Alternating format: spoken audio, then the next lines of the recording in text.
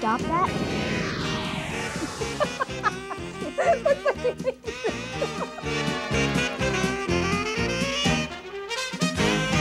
Gee Whiz! I think this is going to be a really far-out show. What are we doing here? We're making a point. And that point would be? That agriculture isn't just for Earth anymore. And that our director is a nutcase. Whoa! Wow, I guess I shouldn't have said that. What's with all the sweet potatoes? I say yams, because I yam what I am. Fine, so what's with all the yams? Actually, you're right, they are sweet potatoes. But in the United States, sometimes we call sweet potatoes yams. I'm still not getting the answer. Maybe we should introduce ourselves first. Oh, sorry. Hi, I'm Renee. And I'm Dr. Kim. And today we're going to talk about yams in space! I thought you said these were sweet potatoes. Well, they are, but sweet potatoes in space doesn't have the same ring to it. You've got a point there, but what do sweet potatoes, have to do with space? Well, astronauts have to eat something, don't they? So they eat sweet potatoes? Well, not now, but they will. Gee whiz! In agriculture.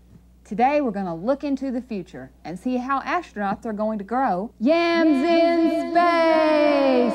Will you stop that? You shouldn't knock it till you've tried it. So wouldn't you need soil and fertilizer and water and shovels? Sure, yeah, you'd need all that stuff. But let's leave some of those questions for the Gee Whiz kids. Gee Whiz kids! Gee Whiz kids! Gee Whiz kids, wanna know? How do you eat in space? What would people eat if they lived on Mars? Green eggs and yams. What do space yams look like? Are they round like planets? Are space yams bigger than Earth yams? Do they taste different? How did you water yam in space? Where do you grow yams in space? On a planet or a meteor? Can you make potato chips with sweet potatoes? Chips in space! Do space yams grow on space dirt? Space dirt? We'll go yams in space. Space farmers! Do aliens eat space yams? Did you eat yams? Are sweet potatoes related to couch potatoes? How do you grow yams in space? Gee Whiz!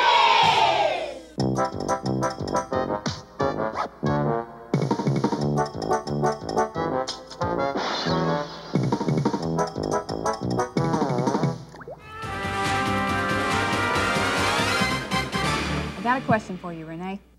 What do you think astronauts eat? Don't they eat this stuff, freeze-dried food, in pouches? Well, that's what they eat now, but what if they were going to Mars?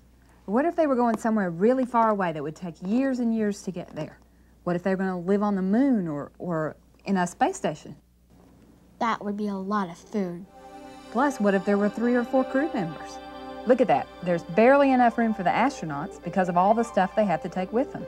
Not just the equipment to get them into space and back, but air and water and food and lots of other things that we take for granted here on Earth, but that's not available in space. So it's kind of like taking a little piece of Earth with them. That's right.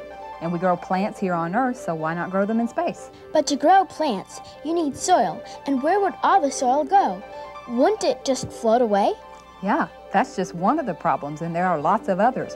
Like where do they get their sunlight and all the water the plants need and the waste? Yeah, what do you do with your garbage if you're trapped in a space capsule? That's one thing that growing plants in space is really going to help with because plants are natural recyclers. You know that here on Earth, plants use our waste and our garbage as fertilizer. Plus, every time you breathe in oxygen, you breathe out carbon dioxide. Right, and carbon dioxide can be really dangerous to us if it were to build up. But we don't have to worry about that here on Earth because plants take up carbon dioxide and give off oxygen. So plants breathe in while we breathe out, and vice versa. Sounds like a beautiful relationship. It really is, and it works great here on Earth, so why not do it in space? It makes sense to me. Here's another question for you. If you were an astronaut in space, what would you grow? Well, I guess I would grow things that I like, but I would also grow things that would keep me healthy. Like what? Chocolate? Didn't think so. Darn. That's okay. We'll let Aaron ask this question of our experts that we're going to meet on Yams in Space. Look at me! I'm moonwalking on the moon! Well, sort of, if you ignore the cables. Look, Ma, no hands!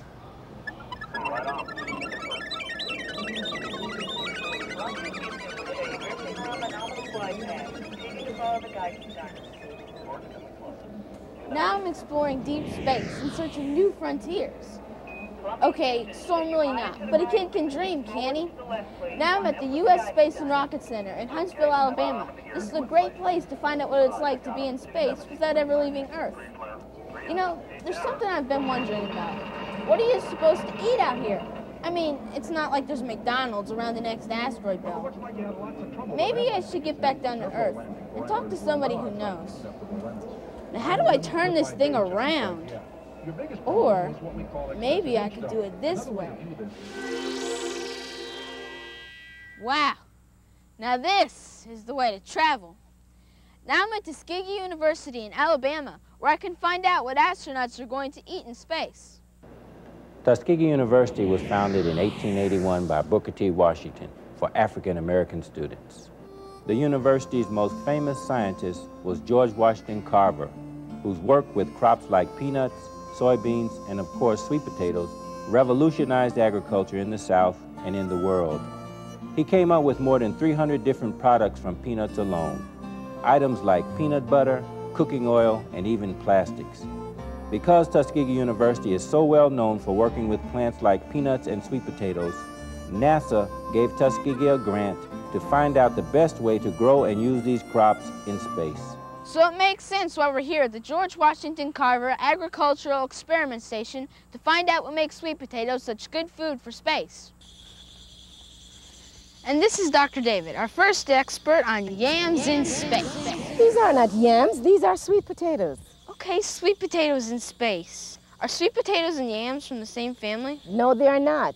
This is from Dioscorea, this is the yam, and this is the sweet potato, and it's from Ipomea. They are two different plants. In addition, the sweet potato, we have several different kinds of sweet potatoes. And like you as a human being who has 46 chromosomes, this sweet potato has 90 chromosomes. And as a plant breeder, that's what we love because it means we can have several different kinds of sweet potatoes. One of the things we're working on here at Tuskegee is trying to increase the dry matter content of a sweet potato. Huh? Well, what's dry matter? Okay, it's all that remains in the sweet potato after we remove the water, which means it would be all the carbohydrates, the proteins, the vitamins, the fat, all of that we call the dry matter. And that's what gives us the energy. So for space, we want to have as much energy as possible from a small amount of food. So that's why we want to increase the dry matter. We also want to cross our high dry matter cultivars with those with short vines. Why? Because in space, we are limited in our growing area. So we don't want vines that are very long and trailing all over because sweet potato vines are usually long and trailing. In this way, if we cross a sweet potato that has high dry matter with one with small vine, we may end up with the perfect sweet potato for space. I thought there was only one kind of sweet potato, the orange kind. Oh, there are several sweet potatoes. I'm sure you know this kind, as you said, it's the orange. But look at this. This is white, and it tastes almost like the white potatoes, but it just has a slight taste. And remember, earlier on we were talking about dry matter? Well, these sweet potatoes, they have a lot of dry matter in it as compared to this. We also have sweet potatoes that are not so orangey, but it's like pale orange and pale yellow. So there are several kinds. As I said, we have the sweet potato has 90 chromosomes, and that's why we have all these different colors, different variation in colors, because it has all these kinds. And we want different kinds in space because we want the astronauts to have a variety in their diet. What are some of the other plants that are good for space travel? Well, besides sweet potatoes, we will be growing white potatoes, rice, sugar beet, and possibly peanuts. But in addition, we will be growing soybeans. As you know, if they will adopt a vegetarian diet, then the soybean will become very important because that has a very high protein content. Gee whiz! I guess a yam isn't just a yam. Okay, so dining in space wouldn't be that bad after all. I liked most of the things that Dr. David talked about. Plus, several of the plants that she talked about can actually be used to make other things we eat, like flour and sugar and things we eat every day. Flour, sugar, we can make cookies. Yeah, we can make cookies, we can make bread, we can make pasta, we can make lots of things that we need to have a well-balanced diet.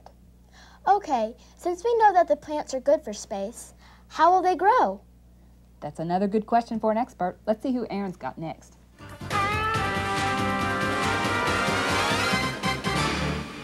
This is how you plant a potato on Earth.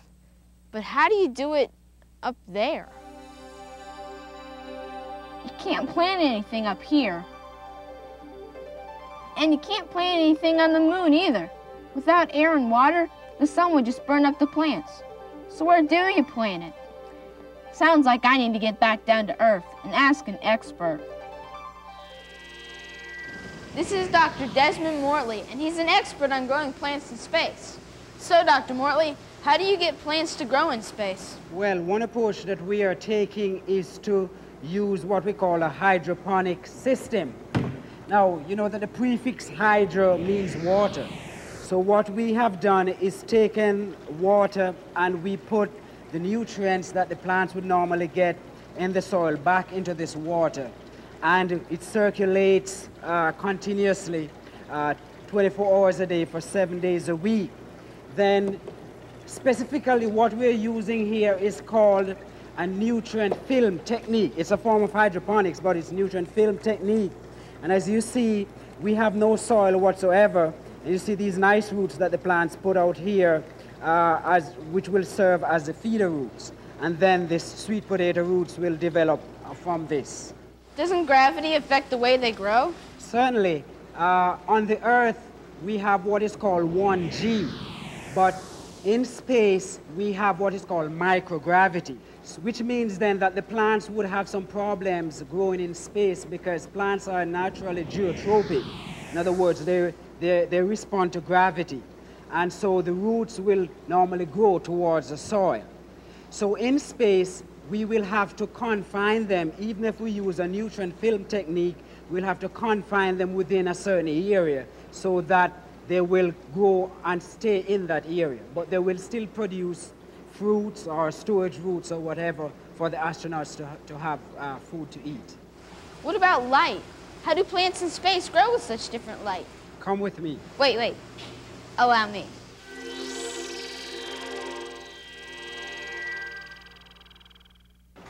Thanks, that saves a lot of walking. This is what I was telling you about as far as the light is concerned. Now, light is very important in the growth of the plant because the plant uses that in combination with carbon dioxide gas from the air and that green color in the plant that is called chlorophyll. The plant uses that to make its food or through the process of what is called photosynthesis. So light is very important. Would sweet potatoes taste different in space? I don't believe they will taste any different because the taste of the sweet potato will depend on what you treat it with in terms of the amount of nutrition that you give it. But generally they should taste the same as they do on Earth here. Are they a different shape? We believe they will also be shaped the same as on Earth because the shape depends, or it is a function of the medium in which it's grown. So if you're going to grow it in our nutrient film technique here, then the shape will be the same, as well as if you grow it in a lunar soil or some other medium. So it depends on the medium in which it's grown in. So that's how they grow sweet potatoes in space. But what do they do with all the leftovers? Like this. Especially if you're way up here. What I need now is a trash can in space. Or a hefty bag in space. Or something. Sounds like a question for another expert on yams in space. Sorry they make me say that. This is Dr. Trotman, and I think she can tell me what to do with all this stuff. Can't we just throw it away? We couldn't open the window in the first place to throw it out in space. And there is no garbage collection in space, so where would it go? So what we do is we take these portions of the plant that one normally wouldn't eat, and we recycle it.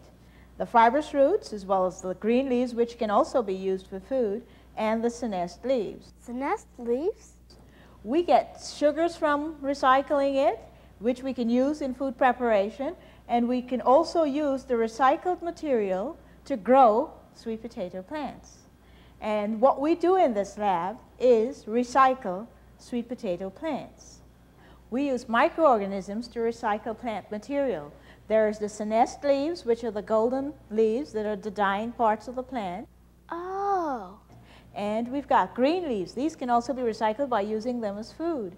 And we've got fibrous roots, and these are not going to be edible. So in this lab, we reclaim the nutrients from the inedible parts of the plant. What we would do, we would grind the harvested material, those portions that are not going to be eaten, and then we would sieve it. Would you like to do some sieving? Sure.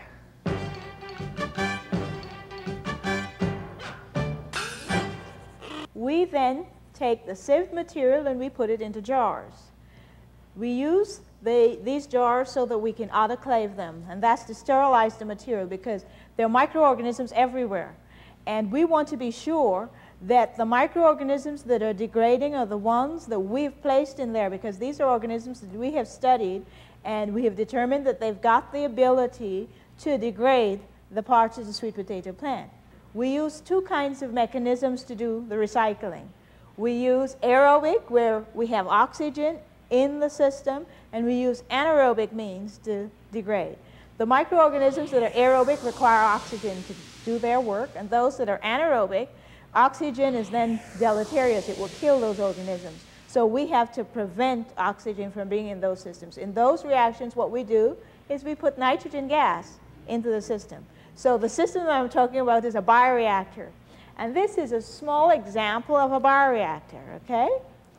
Here, if we do some shifting of our stuff, we've got here a liquid medium and the sieved, sterilized material in here. Then we would have grown up the microorganism that we're interested in, and we would inoculate that into this bioreactor. Inoculate? When you add bacteria to anything, you are inoculating it. Cool. Once the degradation has occurred, we go in and we siphon off the liquid portion in the bioreactor, and we use that to grow plants. And we're going to go and see those plants growing. Also, we look at the nutrient solution where the plants are growing, because, you know, you saw earlier that it was a hydroponic system that we use. So we want to be sure that there aren't additional microorganisms in there. So we do that by using plates. And we inoculate these plates with samples of the nutrient solution, and we look to see what grows on the plates. For example, you may have organisms such as these growing on the plates. And then, in order to characterize them, we use the microscope to do that. What we can do is go to see the plants growing in this biodegraded effluent. All right. Oh, hold on. I've got a better way to get there. No, let's walk. All right. Come on, Aaron, let's look at how these plants actually grow in the biodegraded stuff. Here, we're growing plants in the regular solution, which is the modified half Hoagland's. And in these two, we have the biodegraded material that we looked at in the lab, where we used microorganisms to degrade that plant biomass. Look at the plants. Can you tell the difference? Not really. I think they all look the same to me. Yeah, that's what we want to see. And as long as we have lots of storage roots, as well as aerial biomass, we'll be happy. So in this way, we use every portion of the sweet potato plant in producing food and recycling materials in space. So I guess just about every part of the sweet potato plant can be useful. Well, that's what we're continuing to work on, and then the next thing you want to see is how you can eat this stuff. We know that space travel could take months, even years, so it's important that space food is not only good for you, but it has good taste and provides plenty of variety. Otherwise, you would go nuts in space! Come back to Earth, Aaron. Sorry, sometimes I get carried away. This is Carla Wilson, and she's studying how to make different things out of sweet potatoes.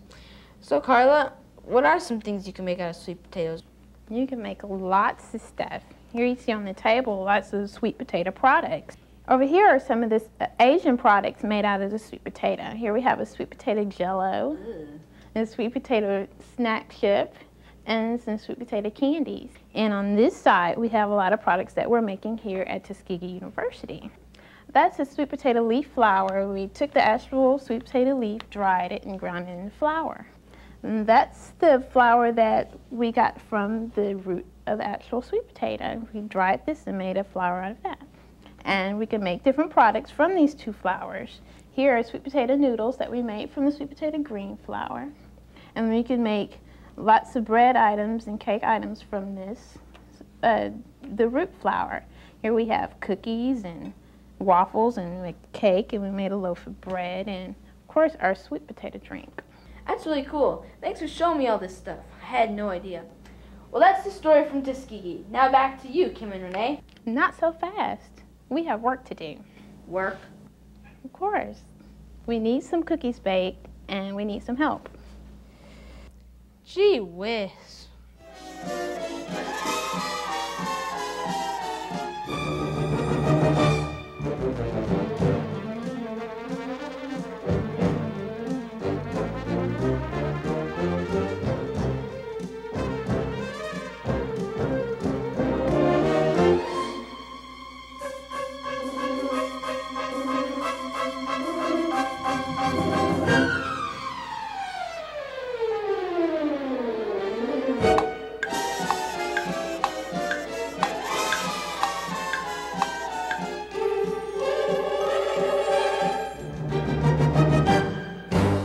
Thanks, Aaron.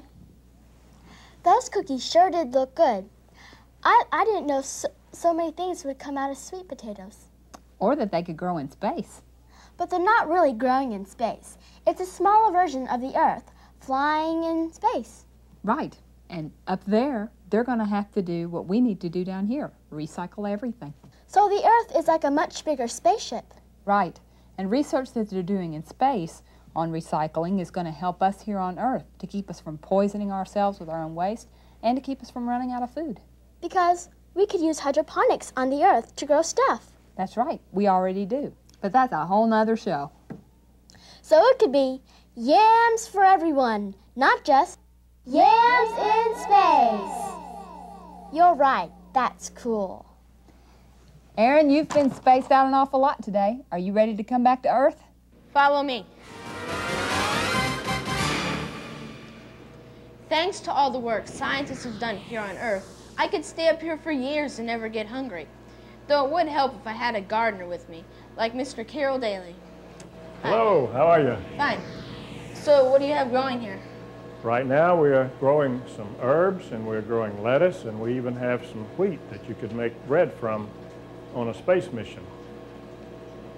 And what we're doing is showing the application of hydroponics to solving the problem of feeding astronauts on long-term missions. How much harder is it to grow plants in water? It's very simple, as a matter of fact. You could set up a small system in your kitchen with nothing more than a pan and a styrofoam sheet with holes in it to place seedlings, and you would have an entire hydroponic system, and you have the advantage of not having to worry about weeds or insects. And all you need to do is just add nutrient occasionally, and you'll have a fine crop. So you could do it at home. And you could do it at home very inexpensively. So that's the story. Just me and my yams. Why, we could travel to Mars, even Saturn, explore planets the scientists haven't even found yet. We could boldly go where no yam has gone before. Sweet potatoes. Well, I guess that's our cue to pack up our yams, sweet potatoes, and go home. But first we need to thank our experts, including Dr. Pauline David and Dr. Desmond Mortley, Dr. Audrey Trotman, and Carla Wilson and Carol Daly from the Huntsville Botanical Gardens. Plus we want to thank NASA for their support. And all our good friends in Alabama. If you're ever in Alabama, you can visit Tuskegee University, the U.S. Space and Rocket Center, or the Huntsville Botanical Garden. They all love visitors. Just be sure to tell them that you heard all about Yams in Space, right here on Gee Whiz in Agriculture.